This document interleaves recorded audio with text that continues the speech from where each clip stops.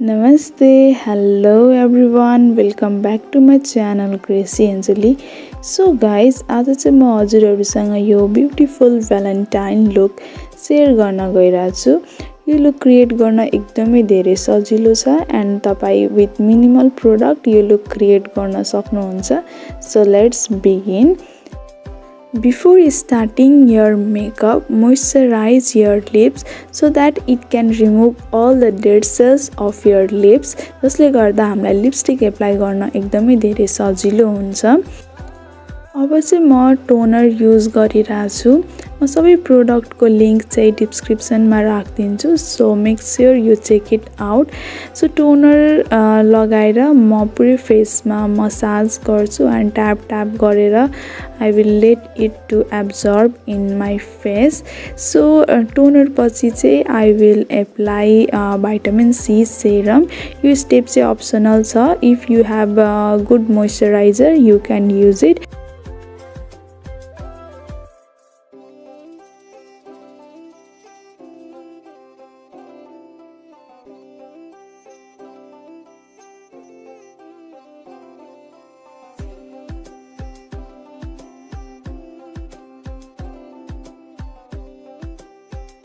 जबसम्म सेरम मेरो फेसमा एब्जर्ब हुन्छ त्यो बेला चाहिँ म आफ्नो आइब्राउज फिल गर्छु।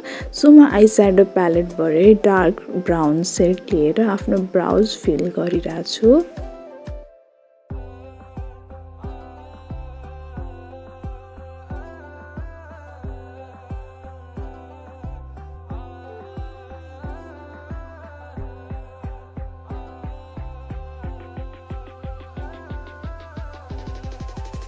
अब चाहिँ म लिक्विड प्राइमर स्प्रे गरिरहेको छु। हजुरसँग क्रीम बेस्ड छ भने त्यो पनि युज गर्दा हुन्छ। सो प्राइमर स्प्रे गरिसकेपछि फाउन्डेसन एप्लाई गर्छु।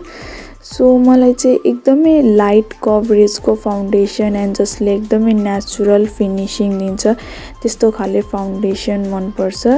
एन्ड फाउन्डेसन चाहिँ एक्ज्याक्टली हजुरकै सेड को हुनु पर्यो।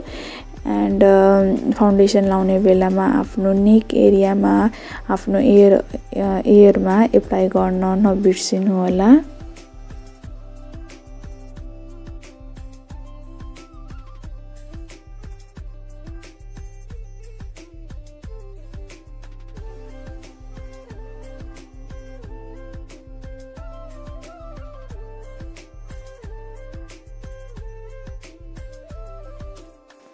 Now I am applying concealer. So हजुरहरुको पनि अन्डर आई एरियामा डार्क सर्कल छ भने त्यसलाई हाइड गर्न कन्सिलर एप्लाई गर्न सक्नुहुन्छ। म प्राय जसो त्यस्तो कन्सिलर त युज गर्दिन बट आज चाहिँ युज गरिरहेको छु। एन्ड कन्सिलर चाहिँ धेरै पनि लाइट सेड को नलिनु होला, नत्र कस्तो आई मात्र एकदमै हाइलाइट गरेको देखिन्छ त्यो पनि कस्तो त्यस्तो राम्रो त देखिदैन। हेभी लुकमा मात्र राम्रो देखिन्छ, अदरवाइज त्यस्तो पनि राम्रो देखिदैन। सो यो लुक म एकदमै सिम्पल राख्न गइरहेको छु। त्यही भएर हजुरहरु चाहिँ फाउन्डेसन र कन्सिलर को शेडहरु चाहिँ एकदम एप्रोप्रिएटली चुज गर्नु होला। सो मजाले म ब्लेन्ड गर्छु। सो ब्लेन्ड गरिसकेपछि चाहिँ तपाई लुज पाउडर लिएर आफ्नो आईलाई बेक गर्न सक्नुहुन्छ।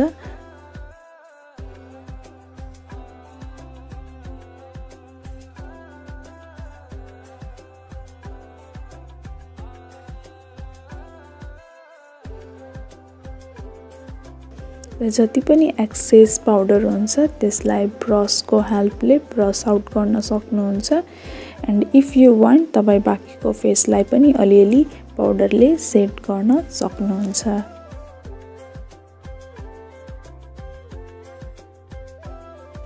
फाउन्डेसन एप्लाई गरिसकेपछि पुरा फेस नै फ्ल्याट देखिन्छ, त्यही भएर हल्का कन्टुरिङ गर्छु। सो म आफ्नो ज लाइनमा एन्ड रेडहरुमा हल्का हल्का कन्टुरिङ गर्छु। त्यो गरिसकेपछि आई मेकअप को पालो आउँछ। सो सुरुमा चाहिँ म गाजल लाउँछु आफ्नो lower आईलिडमा। So you can see the difference. त्यसपछि चाहिँ म यो शेड लिएर आफ्नो क्रिज देखि लिएर इनर कर्नर सम्म मजाले ब्लेन्ड गर्छु। सो ब्लेन्ड चाहिँ मजाले गर्नु पर्यो। मेकअपमा blending is the key. So मैले सुरुमा मजाले ब्लेन्ड गर्छु, त्यसपछि चाहिँ एउटा रेड सिमर शेड लिएर एकदमै सफ्ट आई मेकअप लाइक एकदमै सफ्ट खाले क्या त्यस्तो खाले क्रिएट गर्न गइरहेको छु। त्यही भएर हल्का सिमर एप्लाई गर्छु। सो यु क्यान सी मैले कसरी गरिरहेछ।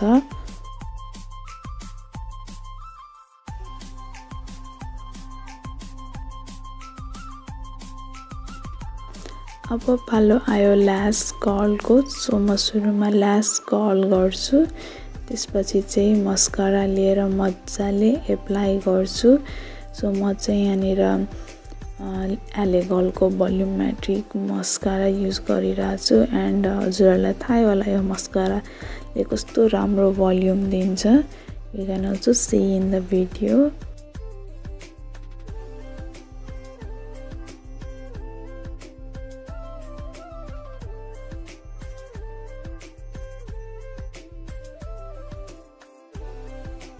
सो म ब्लस चाहिँ एप्लाई गरिरहेको छुइनँ because my main focus is I and lip.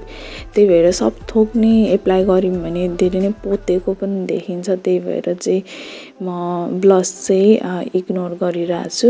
And highlighter चाहिँ आफ्नो इनर कर्नरमा, नोजमा एन्ड आफ्नो चिक बोनमा एप्लाई गरिरहेको छु।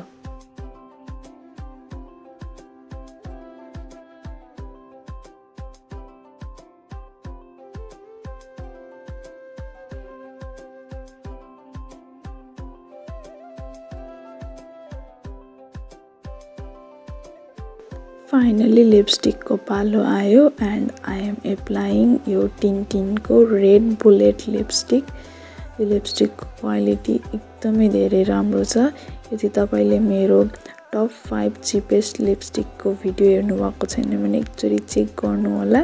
त्यहाँबाट तपाईले धेरै अफोर्डेबल र राम्रो खाले लिपस्टिकको आइडिया पनि पाइहाल्नुहुन्छ।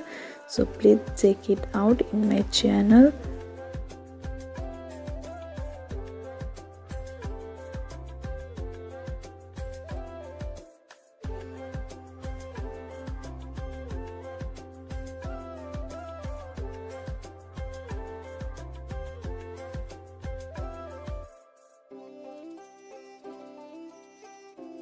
हेयरस्टाइलको लागि चाहिँ मैले यो इन्स्टाग्राममा देखेको थिएँ एकजनालाई अनि एकदमै धेरै मन परेको थियो।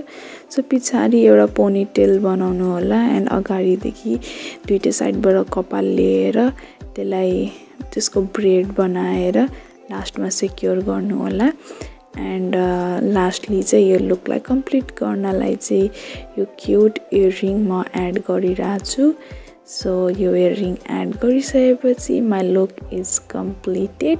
So please tell me in the comment section हजुरहरूलाई यो लुक कस्तो लाग्यो। मलाई त एकदमै धेरै मन पर्यो। So please tell me in the comment section and don't forget to subscribe to my YouTube channel. So bye bye guys, see you in the next video.